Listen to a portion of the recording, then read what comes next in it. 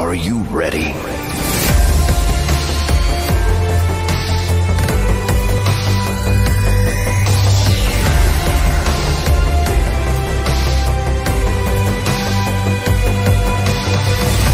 Pertej Fasadës nga Adrian Hoti.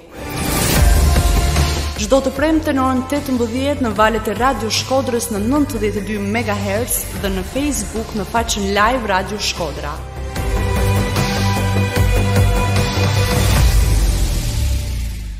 Përshëndetje dëgjues të Radio Shkodrës dhe ju që na ndiqni përmes transmetimit online në Facebook në faqen Live Radio Shkodra. Mirë se vini në emisionin Pertej Fasadës. I ftuar në emisionin e kësaj jave është mjeku, kirurgu i mirënjohur shkodran me një përvojë gati 30 vjeçare në spitalin e Shkodrës, Ardian Dajti, i cili veç se pak ditë më parë, pikërisht në fillimin e kësaj jave, është emëruar dhe drejtori i spitalit rajonal të Shkodrës. Zoti Dajti, mirë se erdhët, faleminderit për gatishmërinë për qenë i pranishëm sot në Radio Shkodër në emisionin Pertej Fasadës. Mirë se u gjeta, falenderoj edhe ju për ftesën. Në prononcimin tuaj të parë që keni dhënë më një herë të parë për mediat, bëhet fjalë pas emërimit, pas marrjes së detyrës së drejtorit, thatë se e merrni këtë detyrë në një periudhë të vështirë. Në fakt, si ndiheni në këto ditë të para të marrjes së kësaj detyre dhe çka ka ndryshuar në përditshmërinë tuaj?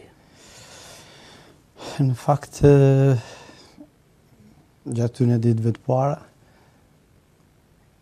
njihet një përgjegjësi e madhe për marrjen e kësaj detyre, sepse që është e vërteta, duke qenë edhe profesionist në fushën e shëndetësisë për një kohë gjatë, ne e kena pasur se e kena identifikuar problemet, po tash është një detyrë tjetër, jo vetëm thjesht me identifiku, se më pa me shkollaj, çështja është me zgjidhje dhe me dhënë zgjidhje.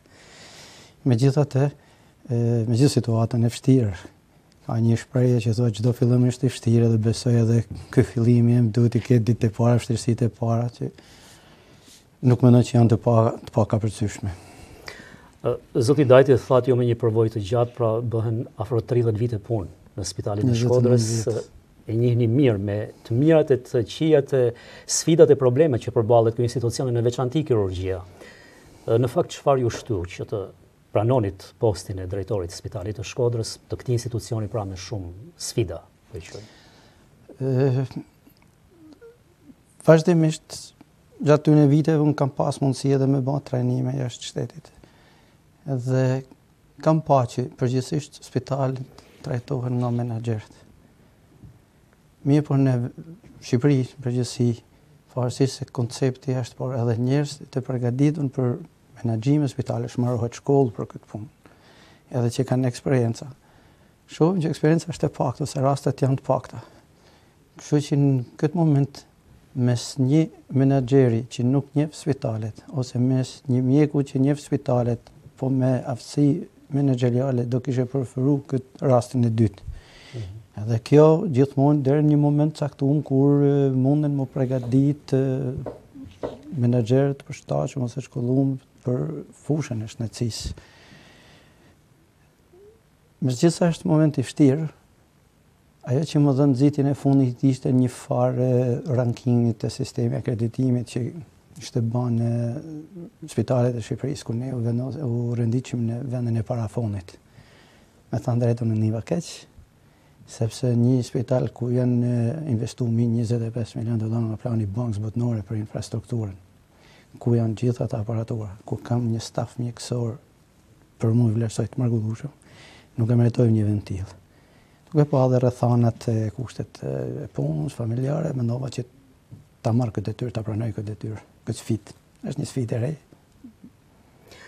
Zoti Dajti, në fakt, cilat evidentoni ju, cilat konstatoni se janë problemet kryesore me të cilat përballet sot Spitali i Shkodrës? Po të them probleme ka plot. Por unë do të rëndisëm dhe të jep një farë prioritetit të tyne. Në radhë para dhe që është kryesorja, ne punojmë aty për me shërby pacientave, pra të afrojmë një shërbim mjekësor.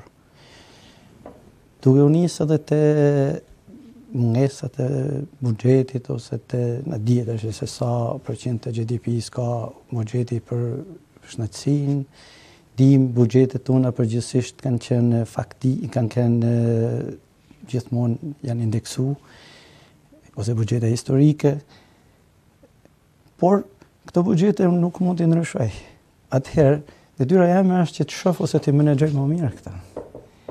Mënyrën do kërkojmë nëpërmjet përdorimit më të mirë të vetë buxhetit dhe të ardhmë ditësore që të rrisim cilësinë e shërbimit me medikamente, me materiale që janë domosdoshme për ne.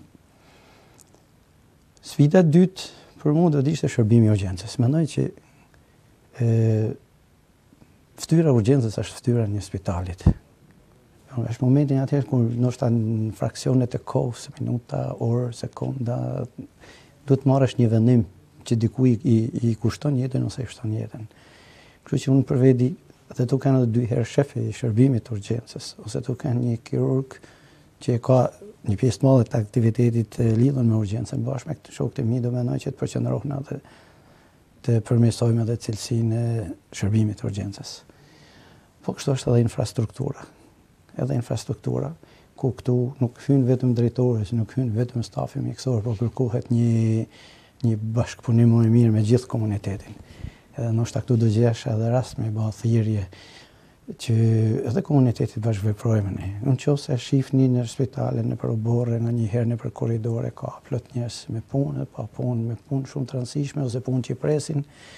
Unë e kuptoj që atje nuk vjen kërkush shikot, po puna është që ti menaxhoj më mirë, sepse edhe njerëzit nuk kanë kohë me humbë, duhen me marrë shërbimin.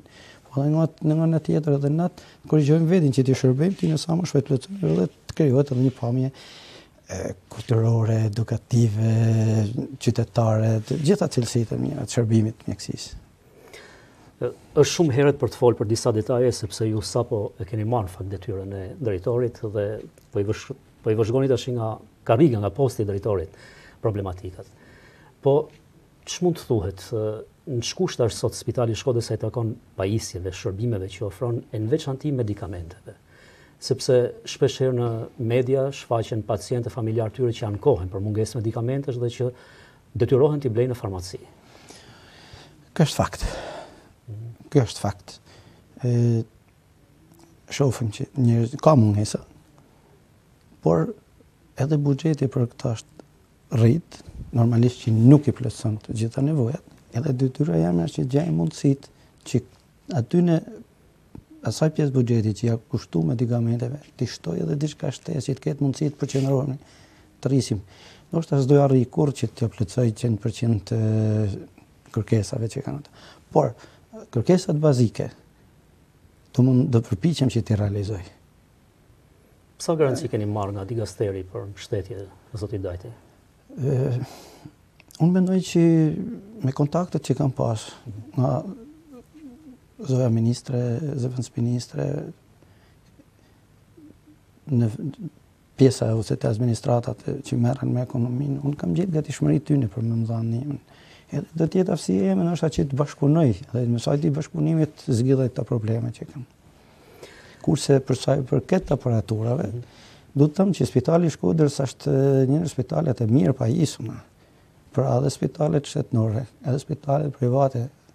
Mendoj që kanë pak ose as pak më tepër aparatura se sa tek ne. Pra endoskopia, ekografia, skaneri, koronografia, rezonanca magnetike. Këto janë 2 sfida që përmenda koronografinë, po duhet me vënë punë sepse janë aparatura të dhënë të vënë punë që për momentin çalon. Edhe nga ana tjetër, edhe këto aparatura me kalimin e kohës po vjetrohen. Edhe këto pra dën një fond mirëmbajtje ose duhet spitali ka filluar punë 2001-shin. Faza e parë ka filluar 2001-shin. Pra ka për aty një aparatura që ndoshta ka kaluar dhe koha dhe koeficienti i amortizimit edhe duhen ndryshuar. Sa i përket stafit, ç'mund të thoni, është i plotësuar spitali me specialist kryesisht, me specialist me mjek? Në punën një spitalit shifet edhe ka disa parametra, shfrytëzimi i shtratit, ditëqendrimi, disa parametra tjerë ekonomik. Sa i përket stafit, tu po thuaj se gjithë shërbimet janë të plotësuara. Kohët e fundit edhe me ardhen e 8 mjekëve të ri që kanë bërë kontratat edhe kanë filluar punë në Shkodër, edhe disa bushllëqe që kanë shërbime të caktuara janë mush.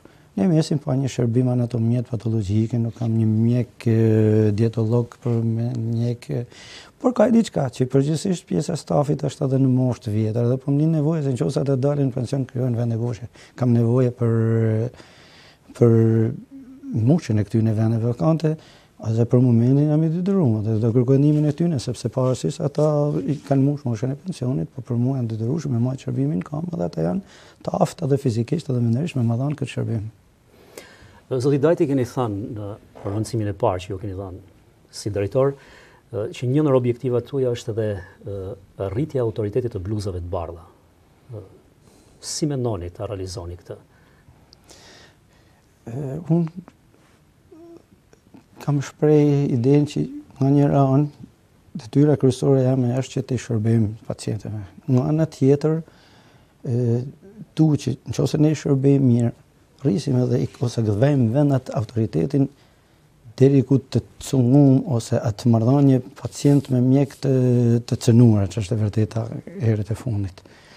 Tash nëse unë ose kolegtemi arrim që ne të jena korrekt në punë, të shërbejmë me cilësi, të shtojmë furnizimin, përmirësohet atë infrastruktura, atëherë ne ja kena afruar ata që kena detyrë pacientëve.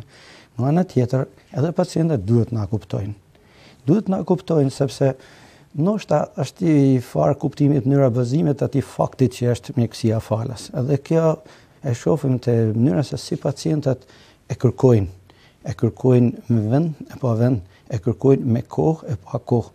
Duhet të them një diçka që ne për spitalet tjera ose për vendet tjera, gjithë vendet tjera, qoftë perëndimore, qoftë ka filluar Tirana dhe spitalet rajonale, ka një listë pritjet, një shërbim I caktuar dhe një kohë caktuar.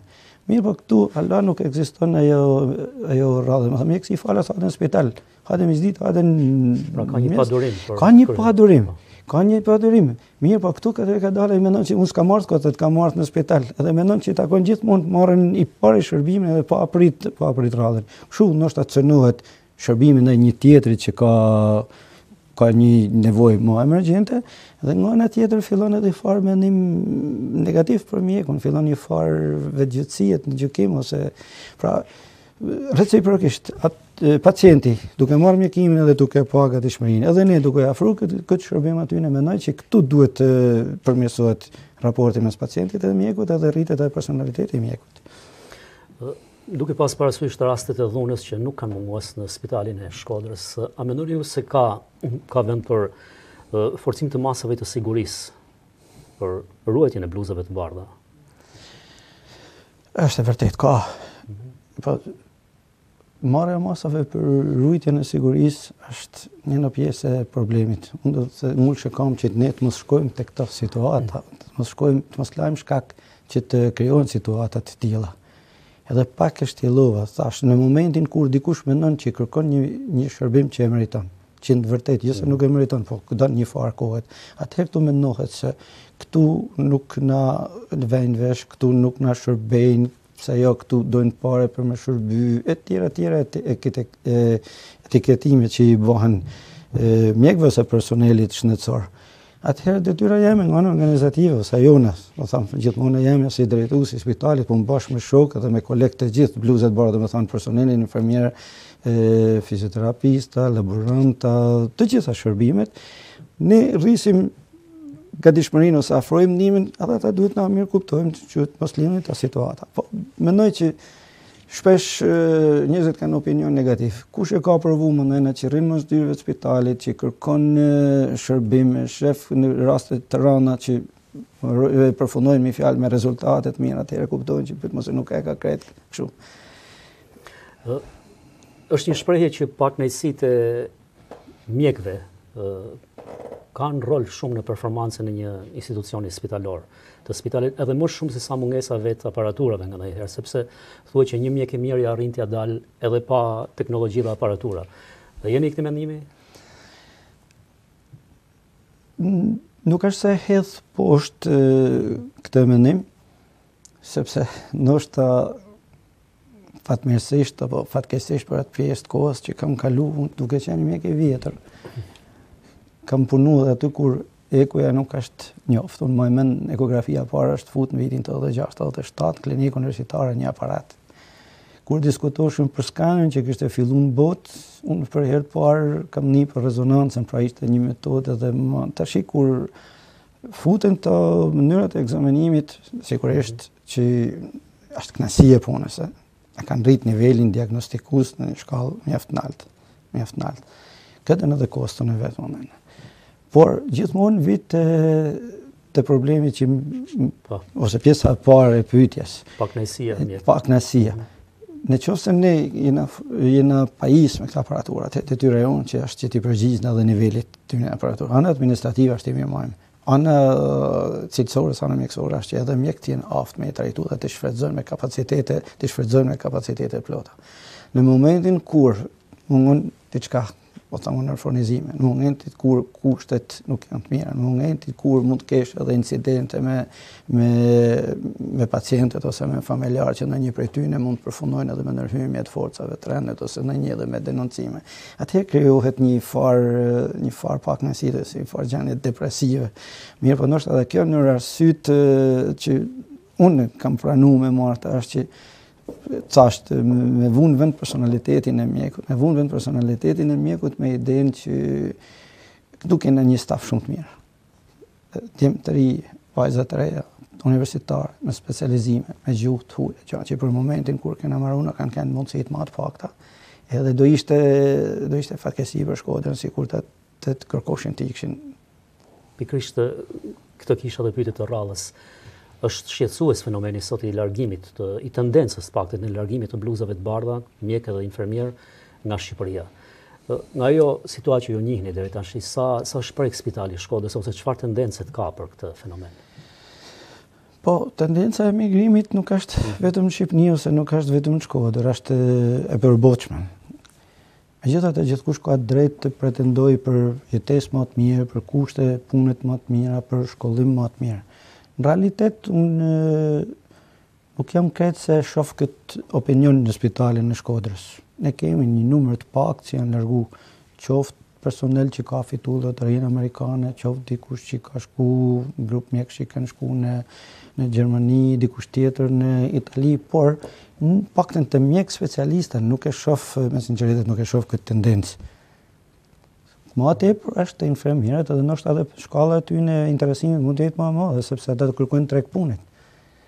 Edhe të kërkojnë të mësojnë italisht, të mësojnë gjermanisht, të navin provimet, të kërkojnë një vend punit. Ju vetë zoti Dajti, keni menduar ndonjëherë largimin nga Shqipëria ta ushtroni profesionin e kirurgut dikun tjetër? Me keni sinqert ndoshta vetëm një herë. Për me vërtetuar gjitha këto fjalë që thash më përpara këtë gjendjen depresive. Ndoshta një për aty në ditëve të vështira, shumë vështira të 97-s. Ndoshta vetëm një herë. Për arsye se gjithmonë kam menduar që sistemi që kaloi ladhe shnetësinë mrapa. Për shembull, unë kam pas mundësi në 2 korrik të 90-s kur kishin hyrë 5.000 vetë në ambasadë gjermane, nuk dite kush si i thojnë buk ose ujit, unë kam pas gjermanishtë në mbrojtën. Kështu që më kishe mundësi edhe interpretusin me bënë në atë ambient, ose për me kërku emigracion edhe për me hikë. Por, të menu që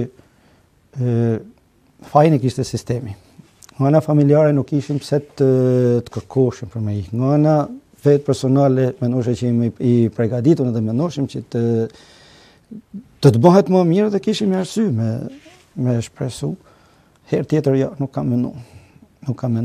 Megjithatë, nuk është se nuk kam kënë pak edhe i pa fat me këtë, se falë edhe këtyne gjumëve të huja, kam pas mundësi që të trajnohem ja shtetit edhe ata aftësi që kam kërku që më kanë mungu këto, se që nuk kam mujtë me martu, i kam marrë ja shtetit dhe këna ardhë me i vunë eficiencë ose me i vunë përdorim këto. Flasim diçka për fillimet tuaja, zoti Dajti, në këtë fushë, në fushën e mjekësisë.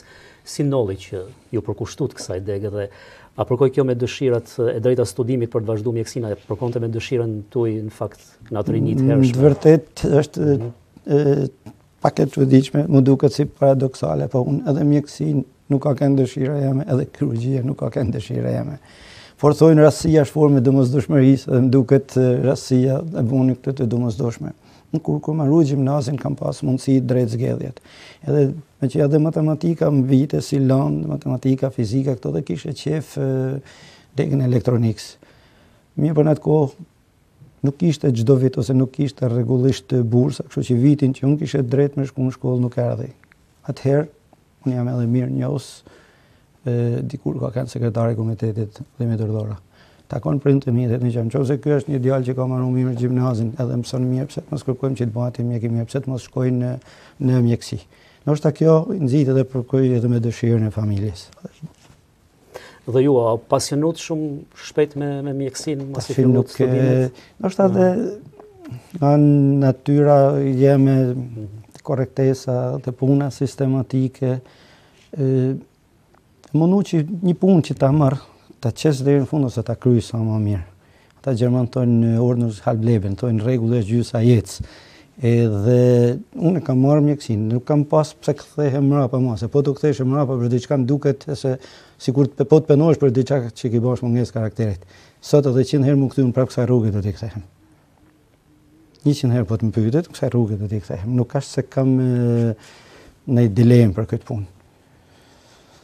Dhe ju, pas përfundimit të studimeve, fillimisht në spitalin e Shkodrës, që atëherë jeni? Me 2 shtator të vitit 1990, unë kam fillu punë në spitalin e Shkodrës. Që mund thona për këtë periudhë 29 vjeçare, gati 30 vjeçare në këtë institucion, si jeni ni në këtë profesion, po edhe në këtë institucion kryesisht?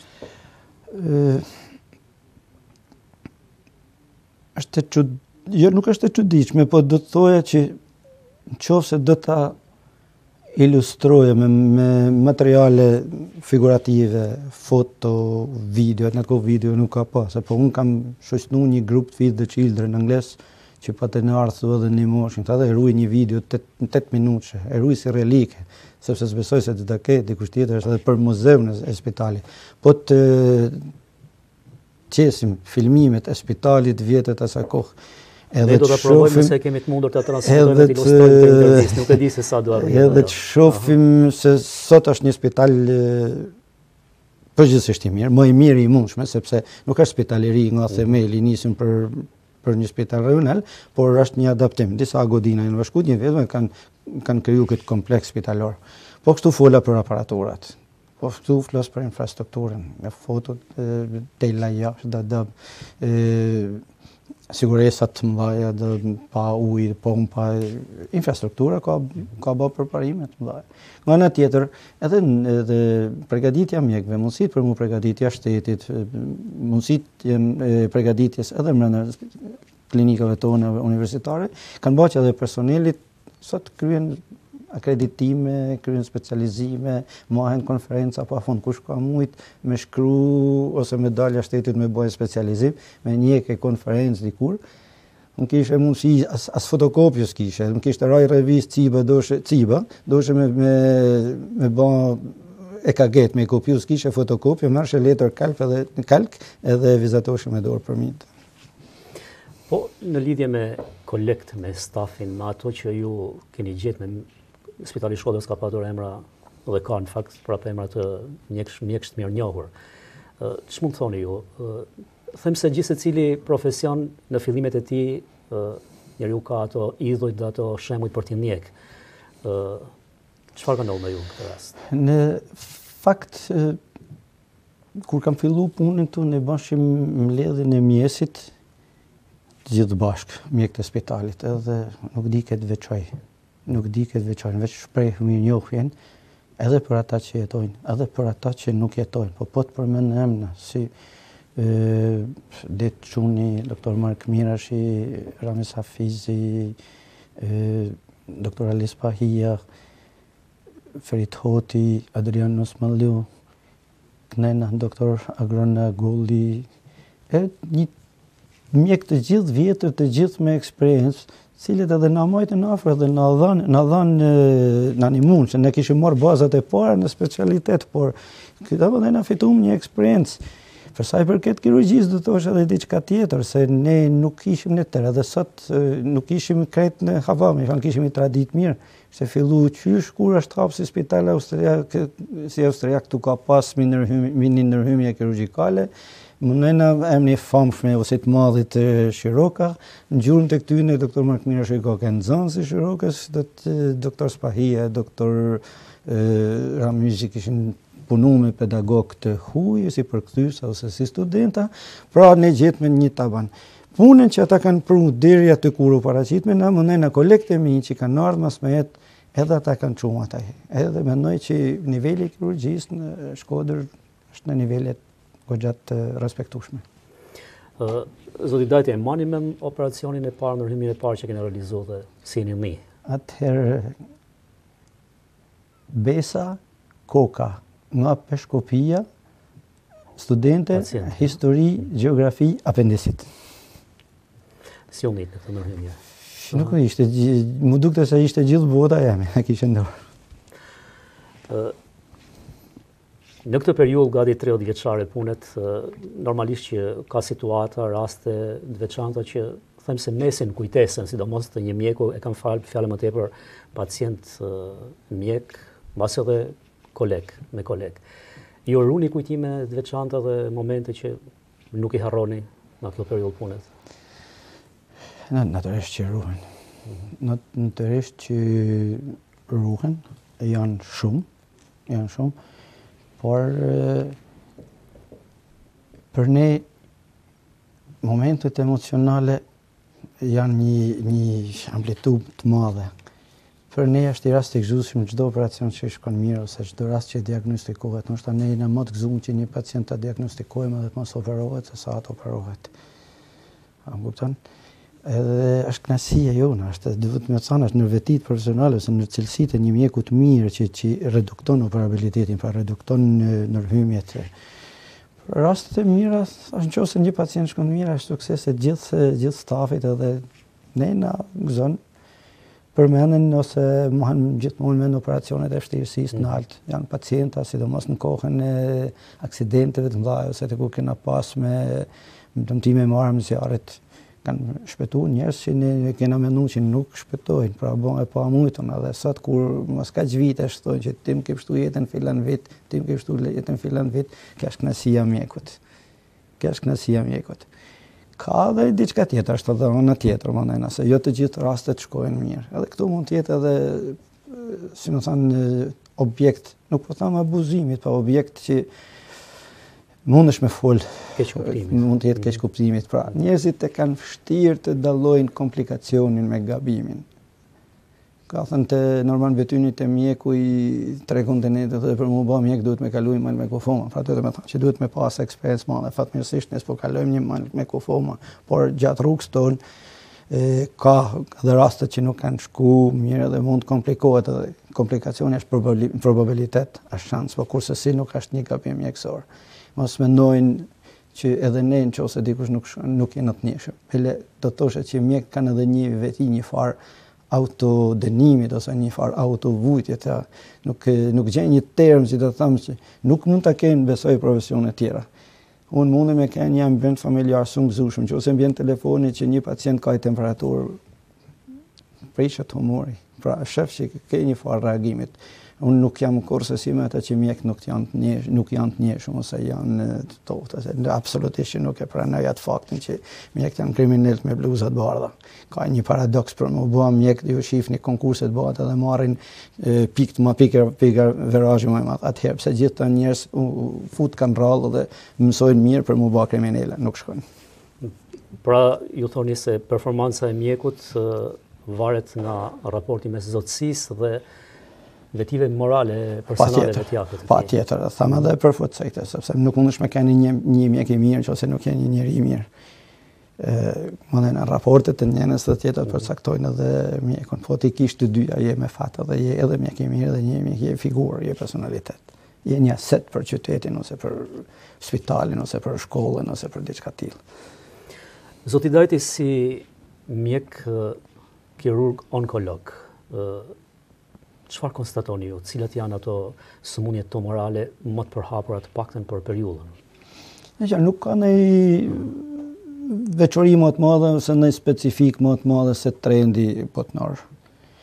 Keqja është sepse në kohën e industrializimeve, në kohën e teknikës, të revolucionit, makinave, për shembull, faktorët e rrezikut janë rritë shumë. Edhe në faktorët e rrezikut unë do të përmendja rrezatimet, ku rrezatimet janë bërë edhe për qëllime të mira, për qëllime diagnostike në aparatura ose në industri, por sidomos është notja e ajrit. Te notja e ajrit ne duhet përqendrohemi. Nuk është detyrë ndoshta është thjesht e një individi, nuk është detyrë e spitalit, ka një sistem të ngritur në kam që është detyrë e shërbimeve parsorë. Është e tonë shoqënisë. Duhet ta dish. Në para 90-të në fillimet e mia kam pas mjek në Puk, edhe jam pagu si mjek në edukimin shëndetësor, shtëpia e edukimit shëndetësor. Ka pas shtëpi të edukimit shëndetësor. Çfarë tregon që ka pas një buxhet, edhe e mirë apo keq, e mjaftueshme apo pa mjaftueshme, është bën një farë propaganda që kjo s'duhet bë. Tash i shihni, makinat janë kështu, cilësia e karburantit, djegje gomash dhe edhe si qytetari dëm kur shef se si abuzohet me plehna që nuk pastrohen se këta. Pra këta janë faktorët që e kanë rritë riskun. Elementi kryesor i këtyne është elementi karbon. Ky është në faktorët kancerogjen më të rrezikshëm. Pra nëse përmenda karbonin, dioksidi i karbonit i makinave shmend. Ai që pin duhanin ka dioksidin e karbonit ose monoksidin e karbonit shmend. Ka edhe në këto pijet ose disa që në rushime që futen të pa kontrollume. Pra futja e elementit karbon e ka arritë shumë. Nëse më pyet për frekuencën, nuk shoh për kaq vite, u bën 14-15 vjet që merrem me kirurgjinë onkologjike, përgjithsisht tendenca është numrat nuk janë se kanë ndryshime të mëdha në vlera.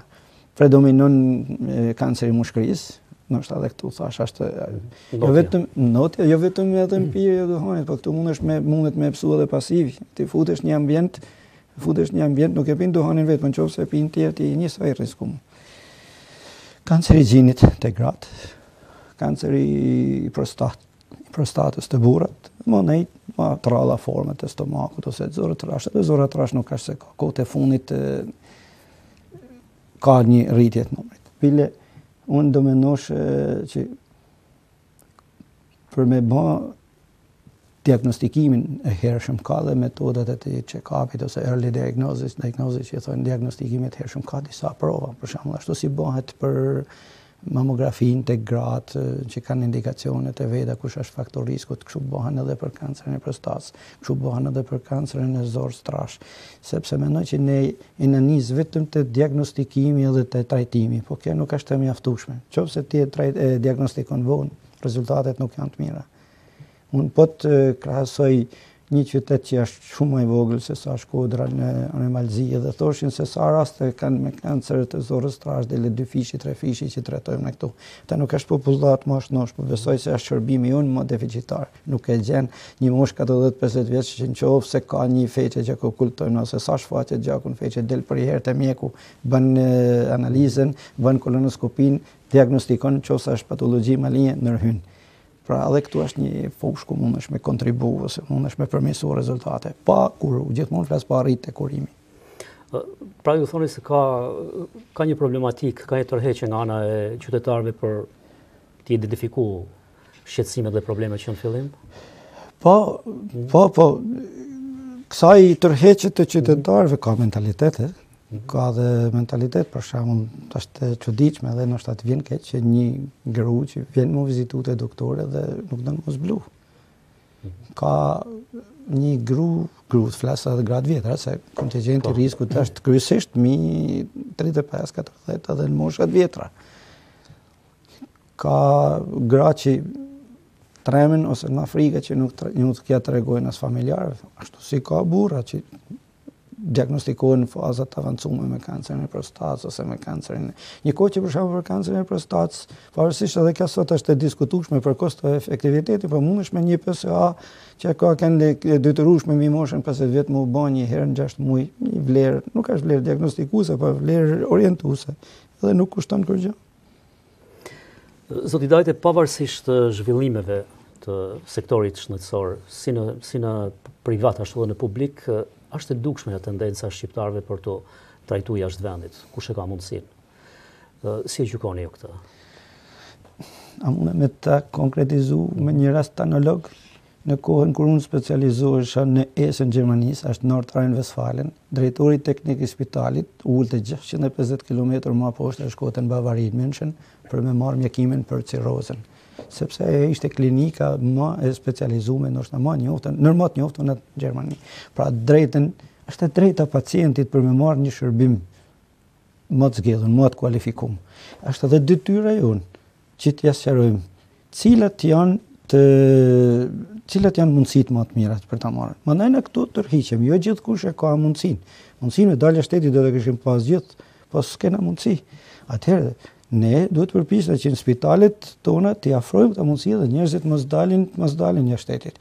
Mëna tjetër, njëta gjë vlen edhe brenda vendit. Dhe përpjekja jonë është që ne t'i përgjigjemi cilësisht sa më mirë që mundësisht të smurt mos kenë nevojë të marrin spitalet e Tiranës ose të mos kenë nevojë që të marrin klinikat private. Po tjetë puna për personalisht unë gjithmonë, jo se nuk kam pas oferta për punu në spitalet private, por nuk më duk thash gjithmonë e kesh në planin personal, që nëse dikush ka mundësi ta marrin në spital shtetit këtë, pse do shkoj me pagu më tepër kur jam i njëjti. Por këtu nuk duhet me më keq kuptu. Nuk duhet me më keq kuptu për një fakt. Spitalet private dhe spitalet shtetërore komplementojnë njëri tjetrin. Nuk është abuzive. Nuk unë kam gjithë miq, kolegët e mi të kardiologjisë, po prindët e mi, njëri që pat nevojë kam trajtuar në spital privat. Çfarë do flas për keq për shtetin? Nuk u afruan kohën e duan, mundësinë e duan, atëherë komplementova me trajtuar në spital privat. Përjashtojnë anë abuzive për qëllimet përfitimit këtu, nuk tham që s'ka, këtu dhe duhet me synu, Pra në këtë njerë po i kthejmë prapë dhe të detyra. Tanë detyra jam është mundësisht të çojnë maksimum shërbimin që afrohet te spitali shtetënor. Në qoftë se kjo për një mundësi, se po ti kishim gjithë mundësitë, po ndaj na ashtu si bëhen jashtë shtetit dhe ne që ushim Shkodër. Ne do ta kishim emrin në Romë, do ta kishim emrin në Paris. Kupton? Nga ju që ju konstatoni si në të dy sektoret, siç e thamë, edhe publiku edhe privati, sa po i afrohet shëndetësia shqiptare standardet tona me ato të hujet?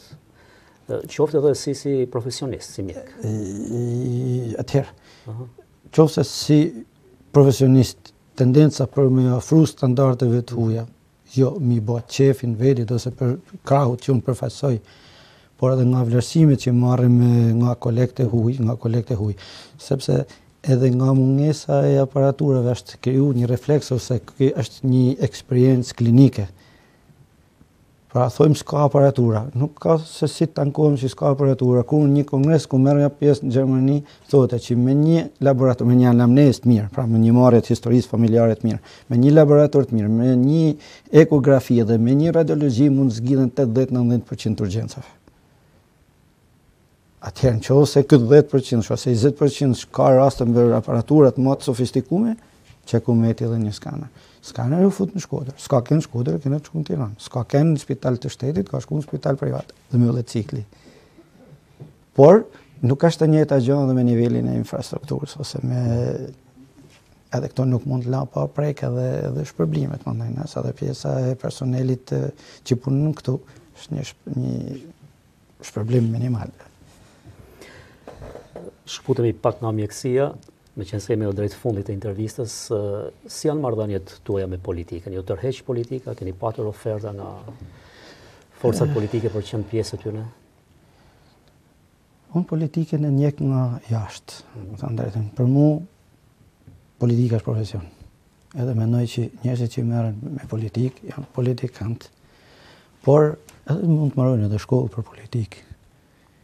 Momenti se si ndodhen transformimet e jo të gjithë ishin politikanë ose janë politikanë ata që merren me politikën. Por asnjëherë nuk kam menduar që të jem politikan aktiv, që të shkputem profesionit edhe të merrem me politikën.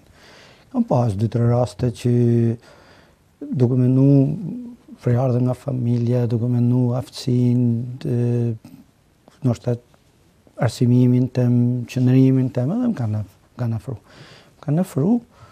Sidomos me një moment ka kanë një herë kam kanë antar i Këshillit Bashkiak, bile edhe këtu ishe si përfaqësues nga shoqënia civile. Pra nuk qeh shumë politike më, dhe aty ishte me përcjell një mendim qytetar ose me marrë një qytetar me dhënë një opinion për qytetin e Shkodrës. Krejt pak aktivitet, për mos me thonë në antarësim, po pa shumë aktivitet, ka qenë njëherë me Partinë Social-Demokrate kur është kriju, atë kohë ishte në koalicion me PD-n, pra Partia Social-Demokrate ishte opozit, por unë shkova në Gjermani, ata mundojnë u ndanën në dy Partia Social-Demokrate dhe kur u ktheva unë në Shkodër. Po kështu edhe me LSI, një moment, një muaj gjysë që një fushatë, unë kam kandidu për deputet, sepse mendoshim që kjo forcë që po linte du të ishte diçka më përpara se forca se Partia Socialiste prej ka doli. Megjithatë ajo fushatë u myll, unë nxorra konkluzionet e mia, jam kthy në profesion dhe nuk më ka dalë keq besoj. Zoti Dajti, përveç profesionit, cilat janë pasionet tuaja të tjera të mëdha? Po, mendoj që muzika dhe sporti në momente të caktuara nuk kam qenë asnjëherë profesionist, gjithmonë amator, por kam luajtur në vegël, kam luajtur në filharmonik, kam luajtur deri në vitet e fakultetit. Fillimisht nis në shtëpitë pionierit, mënena me këtë orkestër deri në vit 3 gjimnaz, po me orkestrën e shtëpisë pionierit në këta festivalet lokale. Kam ka bërë me pas një gamë shumë gjanë miq nga fusha e artit, pra kam ndajt afër me të madhin Lon Borova, me Brasmajen, me Jetmir Barbullushin, me kantarët, për shembull kënu me Bujarçan, kur kena fillu me Bujarçan Milin, me Faret Lazën, kantarët e Mugades Çangën, ndoshta njësa edhe në një që nuk i përmendni, po. Unë kam marrë shkollën, kam fillu profesionin edhe me ngeq, po kam kohë që në instrument nuk lës mu, e njek muzikën, kryesisht muzikën popullore me të drejtën, pak edhe këngën popullore shkoderane. Kurse për sportin gjithmonë aktivizu me shok, dikur në këta grupet me paratriti. Ka kanë Gjelali Uka, specialisti mirë që trajtojt e këta, por vite një moment që fillot e festivali, fillot e stërvitje. Edhe ishte pa mujtë me vazhdu të dyja, kështu që kjo ka kanë këtë simbolike, por sport kam lujt me shok të mi, me shok të shkollës, me shok të lajës, sport kena lujt dhe para i vitit 2, prapa dhe me shok të punës, me kolegë të punës. Në përgjithësi, profesionistat dëshirojnë e kanë tendencën që ta trashëgojnë profesionin e tyre edhe tek familja, tek pasardhësit. Me sa kam dëgjuar, ju jeni kujdes për këtë. Djemt tuaj janë përkushtuar mjekësisë. Që janë përkushtuar mjekësisë. Po që unë të jem kujdes ose të kem influencu nuk është tash me të drejtën ky brez është shumë më i zhvilluar se sa brezi jonë. Mundësitë janë të pakufizume. Tash këta fëmijët e mi kanë marrë shkollë private, pra ata kanë filluar në vit 3 si në klasë 3, në klasë 4, si Cibo, në Cibo kanë filluar italishtën me ato suorat italiane. Flasin italisht edhe ndoshta kjo e influencuar edhe prej shkollës kur kanë marrë shkollën në Itali, kanë marrë mjekësinë të dy. Jani nuk ka qef me trashëgu kirurgjinë, po mendon të konkurrojë për gastroenterologji. Tjetri ka filluar kirurgjinë nënore, po specializohet. Të dy janë buloja. Kanë marrë mirë, kanë marrë drejtën e specializimit. Tjetri prat. Ju urojmë suksese, ju falenderoj edhe ju për praninë sot në studion e Radio Shkodres në emisionin Pertej Fasadës. Ju uroj marrësie suksese si në detyrën e drejtorit ashtu edhe në profesionin e kirurgut. Edhe unë ju falenderoj, ishte kënaqësi për ftesën që më bëtë dhe nëpërmjet jush të transmetoj diçka te publiku që na ndëgjon. Edhe unë zëtohem.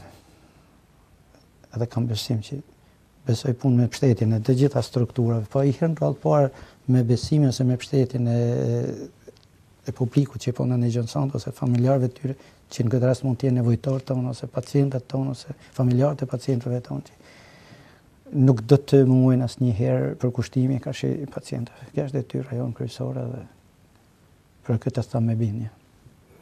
Punë të marë, faleminderit edhe një herë. Faleminderit edhe jush. Të nderuar dëgjues të Radio Shkodrës dhe ju që na ndoqët përmes transmetimit online në Facebook, kemi mbritur kështu në mbyllje të emisionit Pertej Fasadës për këtë javë, ku i ftuar ishte mjeku kirurg mirënjohur shkodran Ardian Dajti, i cili pak ditë më parë është emëruar edhe në detyrën e drejtorit të spitalit rajonal të Shkodrës.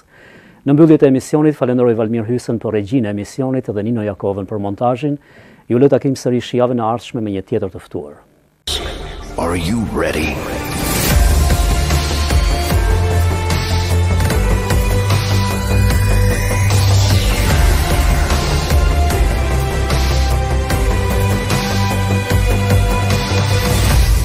Pertej Fasadës nga Adrian Hoti.